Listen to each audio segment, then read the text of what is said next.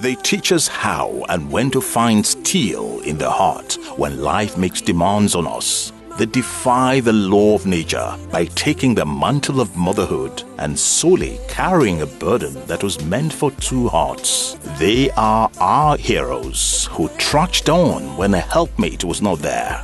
Rewriting the law of nature, they become a bosom of love, hope, and security to their children. Some fathers thrived and strived where mothers failed. They are worthy of our celebration. Some people need to learn from them.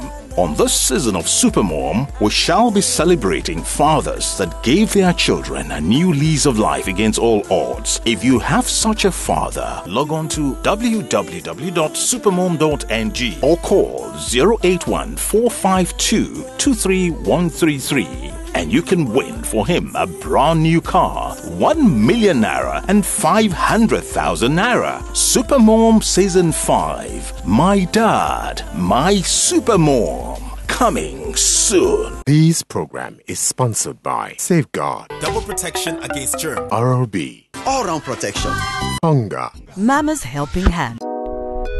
We asked Nigerians to share the stories of their mothers, the sacrifices they made for them, the journey of pain, love, devotion, and struggles made by our mothers to make us who we are today.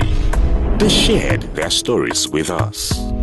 Thousands of entries, hundreds of interviews, and documentary across the country. 20 unique stories have been selected for us to learn from, appreciate, and celebrate. The sacrifices and devotion are real. Real people, real stories, real experiences. The emotional true life experiences being shared, narrated, and dramatized are simply captivating. Sit back, relax, and enjoy the most touching stories of our mothers.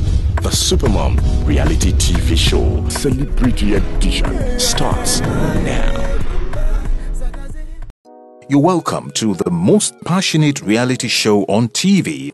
Today's episode, as always, it's going to be fascinating as we commend yet another two valiant mothers who suffered and struggled to clear a genuine path for their children to pass through. The gift of birthright with which they fostered their children has continued to be a significant motivation for these children to shape their lives. Tony Tetuila. For Anthony Olarewaju Awotoye, aka Tetuila, he had always wanted to sing right from his days in secondary school. He didn't get the chance to demonstrate his love for music, however, until he got to the Federal Polytechnic Offa in Kwara State, where he had been admitted to study business administration.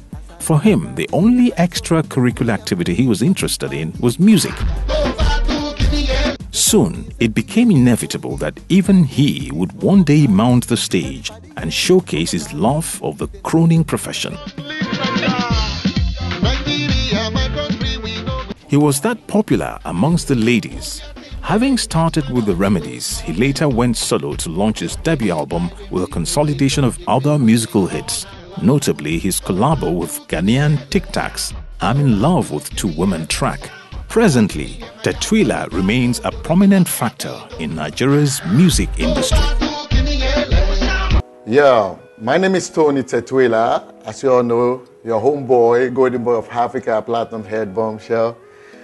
Yeah, I'm a musician. You know, I sing.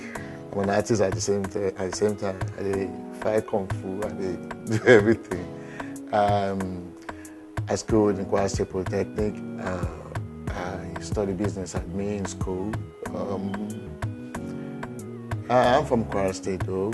My mom and dad from Kwara State. I was born in Lagos. You know, I actually want to talk about my mom. I am Cecilia Awotoye. I'm from Oro Town. I am Tetuila's mother, Tony Awotoye Olarewaju. Mom, first of all, I used to call my mom Mommy because I'd be on my mommy. And she's a very, very good woman. She's the perfect mother I've ever seen in my life because I can't try any other but her. And ever since I've been brought to this world, she has been there for me.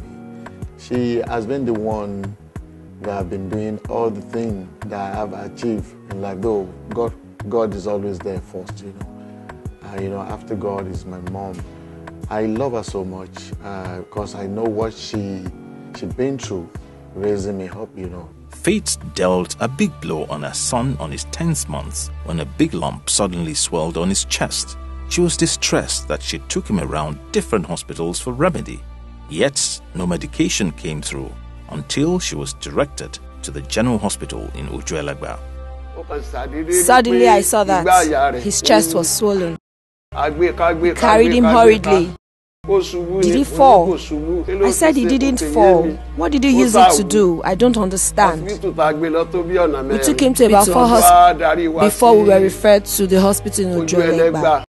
When we got to Tetuila, he was tested and he was given an injection on his chest.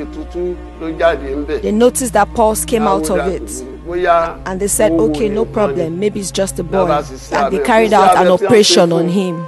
The water and blood that gushed out of Tony's chest during the operation can fill up to 4 buckets. Despite that, he was a strong child. He didn't really disturb me. He was just playing. People kept saying your son is strong, despite all he has gone through. This is really spiritual, And she was running to different people just to save me, just for me not to die, Life continued to be interesting until they made a visit to their hometown for a wedding ceremony.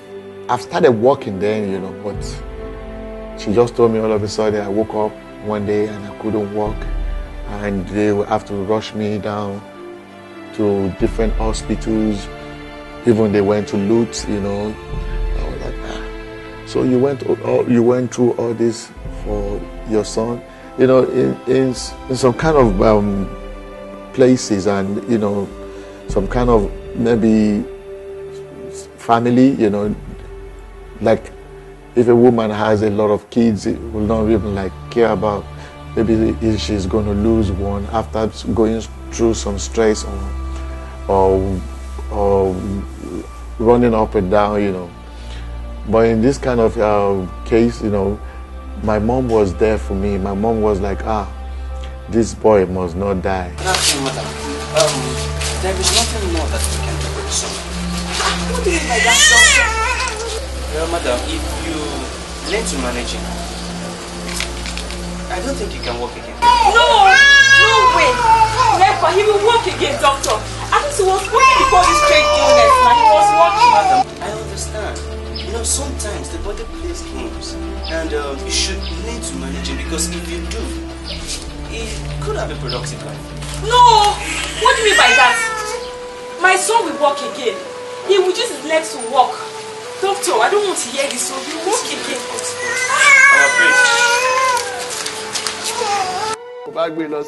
I took him to Idiaraba. When we got there, he was tested. He couldn't even stand. His back was swollen like he was about to develop hunchback. He couldn't walk. He couldn't do anything. I was just calling on God. They carried out a test on him. We were giving drugs. They gave us an appointment to come back. I left there calling on God. The day I left there was the day Tetuila died. We didn't get a means of transportation. I trekked home. When we got home, in the evening at about 4 o'clock, when he stools, it will be black. His stool is black. I was asked to make him only heads. Suddenly one day, at about 4 o'clock in the evening, suddenly, like a dream, like a joke, the leg he hasn't been able to use to stand up or walk or do anything, he suddenly stood up and snapped his leg backwards. I started thanking God. I was thanking until he grew up and was of school age.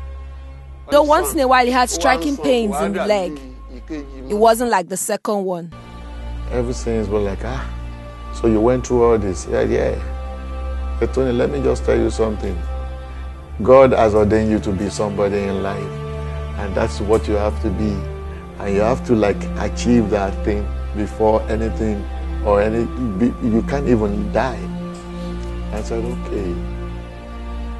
Like, man, it's not easy to raise a kid, to bring someone up from childhood. Mrs. Cecilia hawked rubber slippers around the market.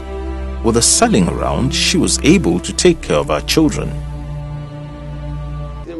When I gather my wares, I pack cigarettes and different things. I'll walk to the market. I did this until we packed to this town. When we got to this town, I started selling shoes. I usually hawk the shoes when I buy them. I add money to the ones that I have sold and buy another set to sell. I started doing that.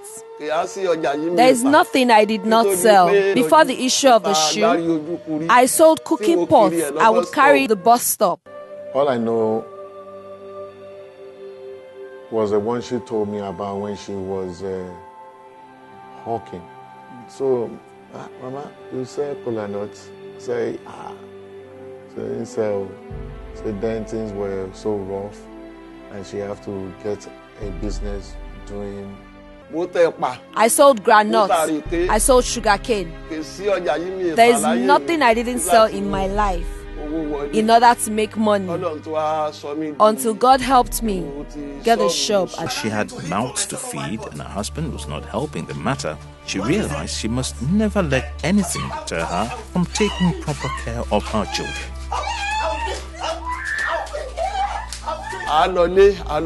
We went home one time for a festival during the festive period. We got back. My husband said, "This man is my father-in-law. My son, who is a reverend father, is coming to visit. He gave me money to cook for him. I cooked. And when I finish cooking, whoever gives me money to cook, I'll give him food." Then my husband said, "Why did I give him food? Why didn't he collect from his wife?" And the Baba said, "You don't beg for respect. If your wife respects me, she'll give me food." To cut the long story short, descended on me. Before I knew, he gave me this slap on my eye. This eye. Until tomorrow, I can't see. Everybody was shouting, "Iyafulayo, it's enough. Leave this house. Don't let them kill you." I couldn't leave because he's the father of my children and I'm the first wife.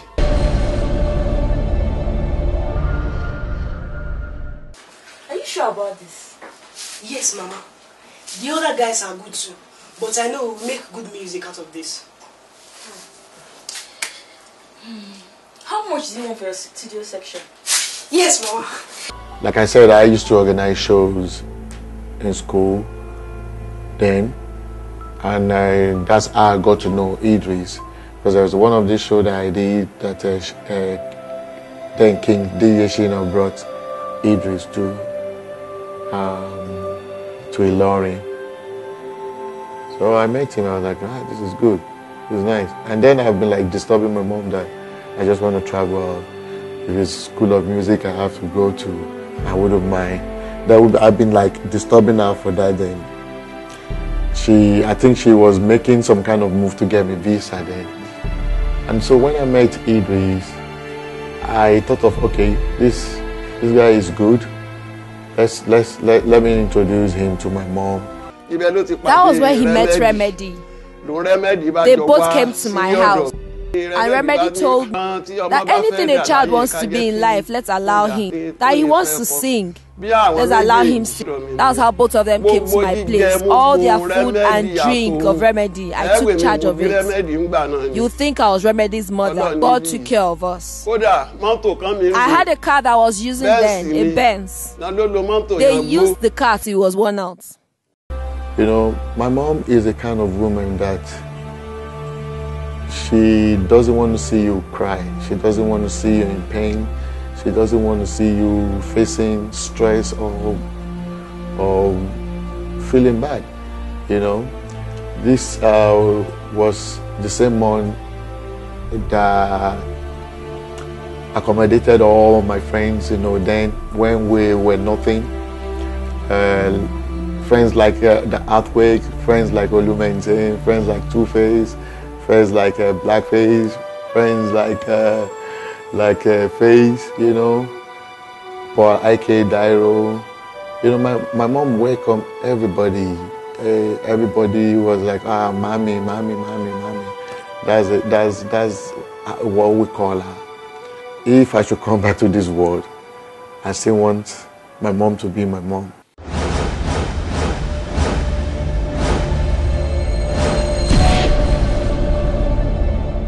Ìyá mi o, òun ṣá ló bí mi. Bàbá mi o, àwọn ṣá ló bí mi. Ó tọ́jú mi láti kékeré. Tí mo fi dàgbà lágbà. Ó yá ẹ jẹ́ ká dúpẹ́ lọ́wọ́ bàbá. Ká tó dúpẹ́ lọ́wọ́ bàbá wa. Tó tọ́jú wa láti Sóyá ẹ jẹ́ ká dúpẹ́ lọ́wọ́ bàbá, ká tó dúpẹ́ lọ́wọ́ bàbá wa, tó tọ́jú wa láti kékeré títí tá a fi dàgbà. My mother, mama mi. Kí ni n bá ṣe tí ó bá sí màmá mi o? Kí ni n bá ṣe tí ó bá sí màmá mi o? Màmí, mo dúpẹ́ lọ́wọ́ yín. Ẹ ṣé gan-an fún gbogbo nǹkan tẹ́ ti ṣe fún mi ní àti kékeré títí di bí mo ṣe wà ń sìn. Ẹ̀mí yá wá gùn, ẹ pẹ́ láyé, ẹ jẹ wọn mọ́, màá ṣe ọmọ fún yín pẹ́pẹ́pẹ́. Wọ́n ṣe ríire, ọ̀nira burú, ọ̀ní pàdé ìkà lọ́nà, ìkà ìnira yé tiẹ̀, ògùn ẹyẹ burú yọ lágbára Ọlọ́run, ìràwọ̀ ẹyẹ máa tàn ní. Ọmọ inú owó lọ ti máa mówó, ọ̀ní sáré, ọ̀ní tọrọ jẹ, ìrìn ọ̀sẹ̀ ìní báráyé nínú, wọ́n mọ yọ bí àyàn èèyànjú ní èsè ríire.